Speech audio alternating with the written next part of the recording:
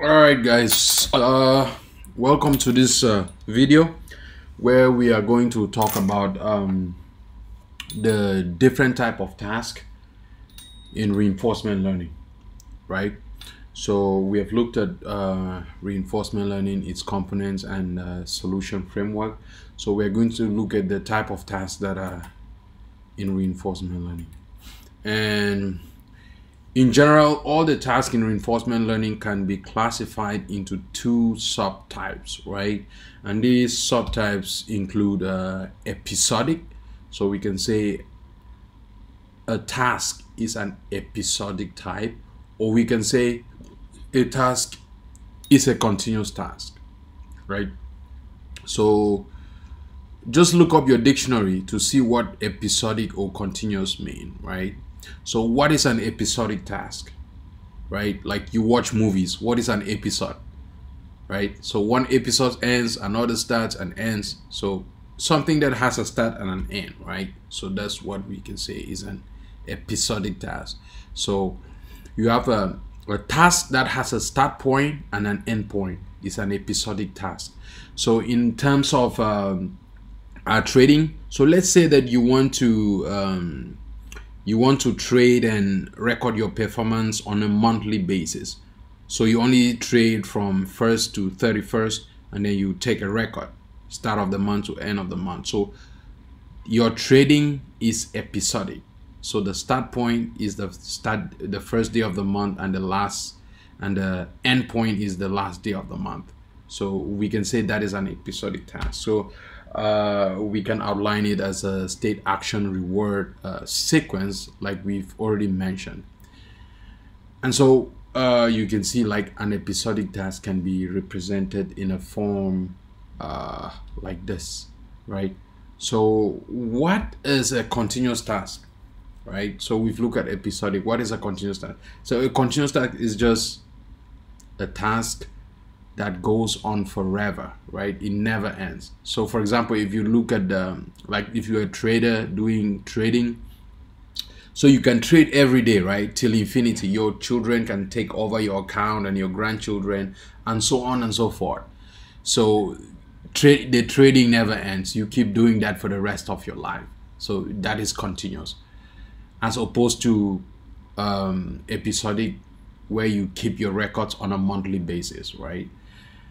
And so we can represent a continuous task. So like a sequential loop where the end is infinity. We're never gonna stop, right?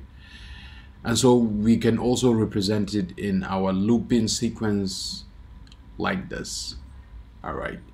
So we've seen, okay, we have this two type of task. How do we solve reinforcement learning task, right?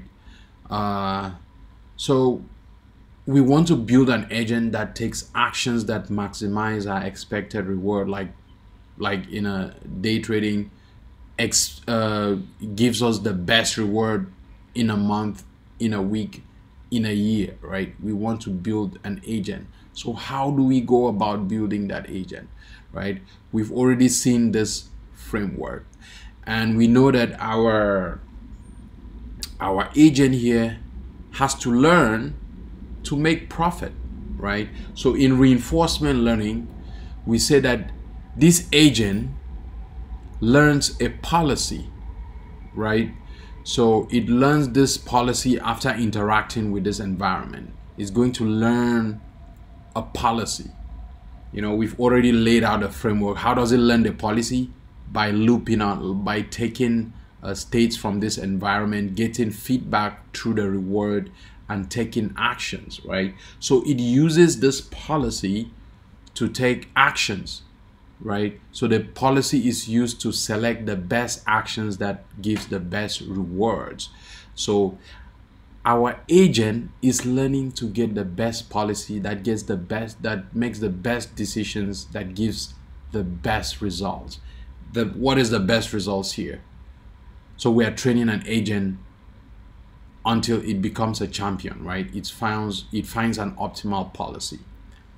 And so this policy this agent is able to. So if you can make like 21.7% of your return in a month, that's a great policy.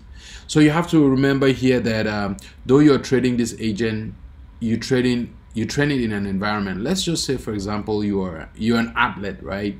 So you play football and you play in the English Premier League. So you don't need to win every game to become the champion of that league, right? You need to win the highest number of games compared to other teams. So for our agent, we are training this agent for it to be able to go into a league, which is a trading environment, and get the best points possible in that environment. So it is a champion in that environment. So our agent in a trading environment is learning to become the champion. So we just use the Premier League as an example. So for example, if you're a team that plays only in the Premier League, if you really want to test the strength of your team, take it to another league like the Champions League and see if how far it's gonna go. Or take it to so the Champions League is like, all right, it evaluates, it sees like, all right, how far this team is gonna go. Like teams from different leagues come and compete. Or you go to the World Cup, and then here you can see how your agent performs, and you can know that, all right, this is an agent that does really, really well in different settings, right? So you can train an agent that can perform well in all kinds of settings. So let's see what our policy really is, right? So our policy is like the brain. Like when we train an agent, we train it and it has a policy, which is like the brain of the agent. And this brain defines the behavior of the agent. So the way the agent makes decisions is based on this policy, right? And then the policy in mathematical terms is a function that we want to learn.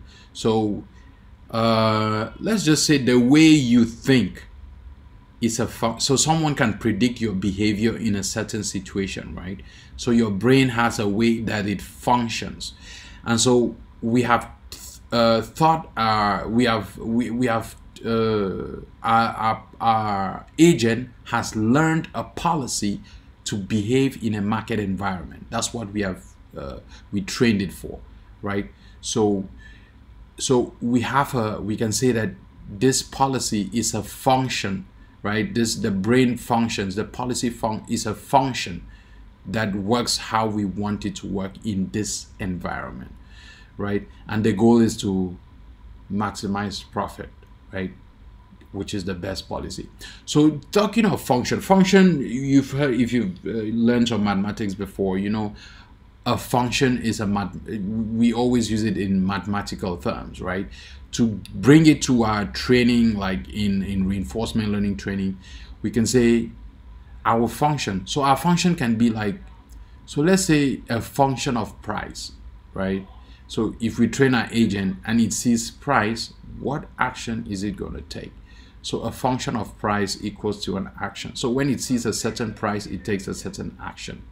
So remember that this is just an example. So it could be a function of price, volume, daily high, daily low, moving averages. So this could be so many different, we can add so many different variables in here to inform this agent. So a function of those variables is going to define the action. So that's why you can always hear like, we are learning a value function, we are learning a policy, right? And then let's say, for example, we see a price of 20,000 of Bitcoin. What are you going to do? A function of 20K can be equal to what? Buy, sell, or hold. We don't know that. A function of 50K is going to be buy, sell, or hold. We don't know. 120K the same. So the action, this function, our policy is going to learn to make decisions based on this, on the price. So a policy is like, all right, when it's 20K, what action should I take? When it's 50K, so this is the brain of the agent. It's learning to make decisions.